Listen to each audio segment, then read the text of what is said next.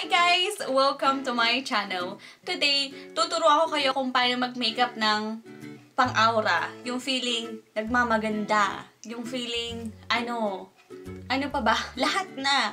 Kung gusto mong mapansin ni crush or kung mapansin ka ni boyfriend. Anyways, tama ng daldal. So, kung gusto nyo malaman kung paano ko ginawa to, then please keep on watching. Mag-foundation na tayo. Foundation.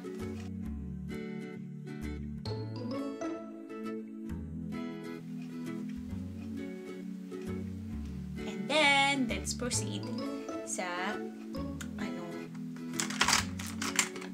concealer. Concealer tayo, bes. I-hide natin yung mga sumpa sa pagpupuyat. Alam mo naman.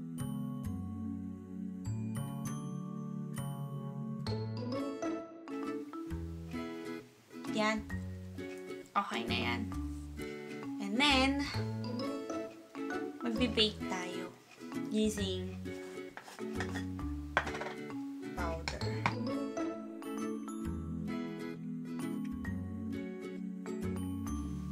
So, habang hinihintay natin na mag-set sa mukha natin konti.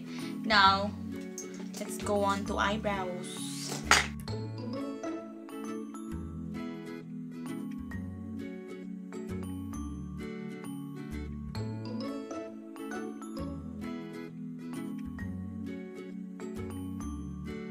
Kuha kayo ng concealer mo, yung concealer na ginamit mo kanina.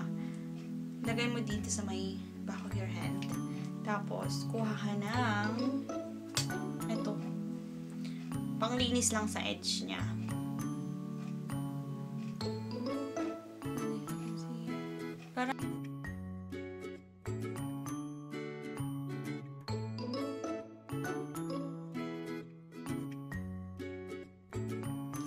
Parang gusto ko lang yung parang pag gusto mo magmaganda, dapat simple lang. Yung tipong parang wala kang nilagay sa mukha mo, basically.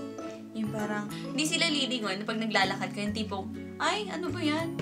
Ang dami niyang makeup. Gusto ko yung parang sakto lang. Yung tipong, naglakad ka, tapos, yung tipong yung mga dadaanan, lilingon sila, ay, ang ganda naman yan.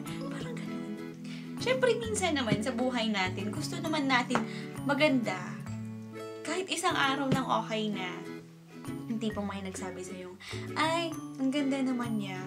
Siyempre, nakakadagdag yan ng confidence. Pag ako may nagsabi nun, siyempre, gustong-gusto ko naman yun. Anyway, let's move on. So, gagamitin ko is etong shade na to. Light brown.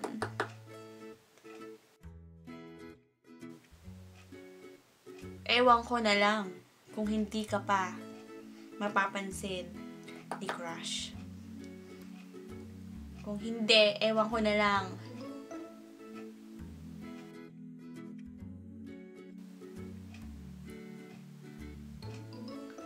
Yung simpleng lang ba? Eyeshadow. Yan. Okay na yan.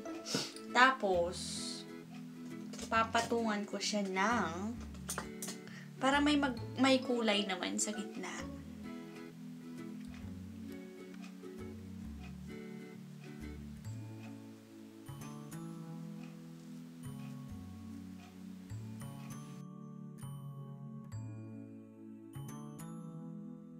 That na. So, gusto kong mag-eyeliner. Mag-eyeliner tayo.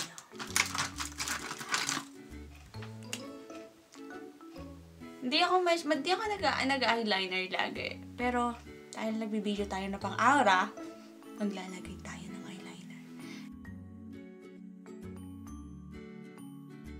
Sorry guys, nakat. Hindi ko alam kung bakit nagkakaganyan. Nag-automatically stop siya for some reason. Sa eyelids natin.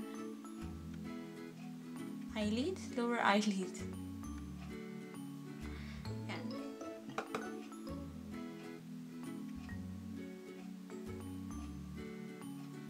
Yan.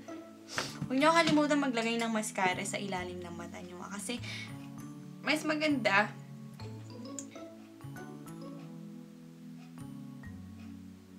So, habang hinihintay natin maging tacky yung eyelashes natin, yung powder na nilagay natin kanina, i-brush off na natin. Tapos, wag mo kalimutan i-powder yung ng ano mo, neck. Kasi nilagyan mo siya kanina ng foundation. Ayan. And then, let's go to contouring. Pag manipis na yung mukha mo, no need maglagay ka ng mag-contour ka. Hindi mo na kailangan. Para sa amin lang na ano. Patataba ang pisngi. Hay nako. Anyways, ginagamit ko na naman ang favorite kong contour palette ng Sleek.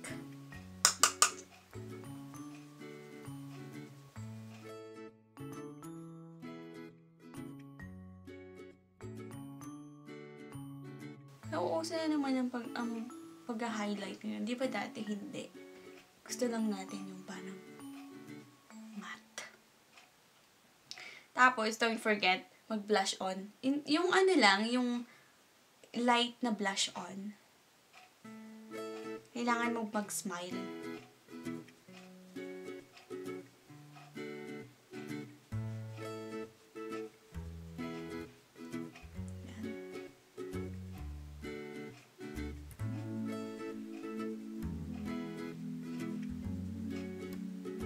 Yan. I'm happy with that na. So, let's go back to eyelashes.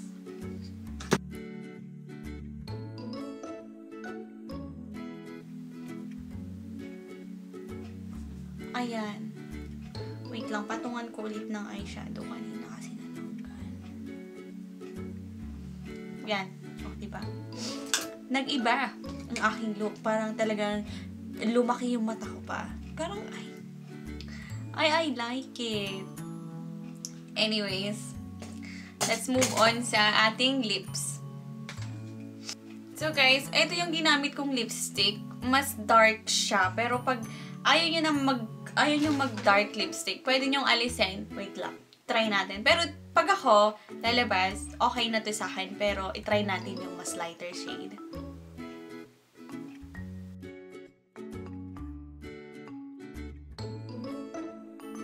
Hindi ko alam kung anong mas maganda. Wait lang.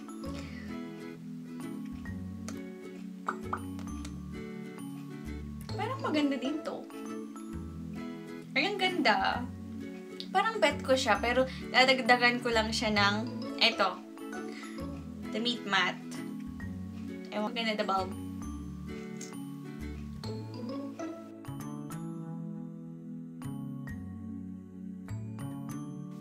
Ay, ito mas bet ko siya.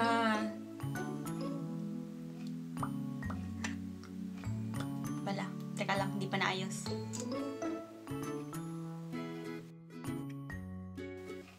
Ano pang say mo? Simple lang siya, pero parang gandang-ganda na ako sa sarili ko nito. Okay na to sa akin. Yung tipong lalabas ka na lahat mapapatingin. Ay, ang ganda naman niya. Parang hindi siya nag-effort maglagay ng makeup. You never know. So, ayan guys. Hopefully, nagustuhan nyo. Para sa akin, okay na tong look na to.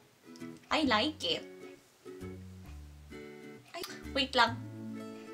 Maghihikaw lang ako. Tapos mag-aawra na tayo.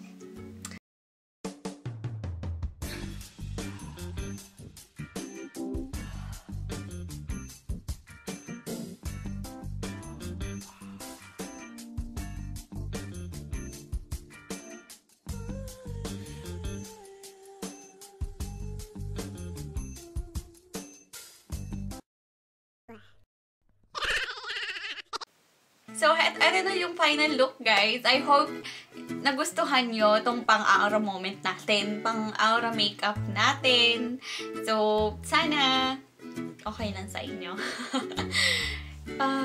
I like it. Gustong-gusto ko siya. Yung talagang effortless. Ang ganda. O, diba? Syempre, kailangan sa buhay natin, gusto naman natin yung kahit isang araw lang, yung parang feel mo ang ganda mo. Kasi ako gustong-gusto ko yung ganun.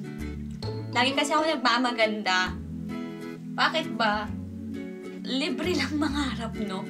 Anyways, kung gusto nyo tong video na to, guys, please give it a thumbs up. And sana mag-subscribe na din kayo. Anyways, salamat sa panonood. Bye! Mwah! Nakakadagdag kasi ng confidence pag natawag kang maganda. Kailangan mong anuhin niya sarili mo. Kailangan mong i-boost yung confidence mo kahit wala nagsasabi na maganda ka.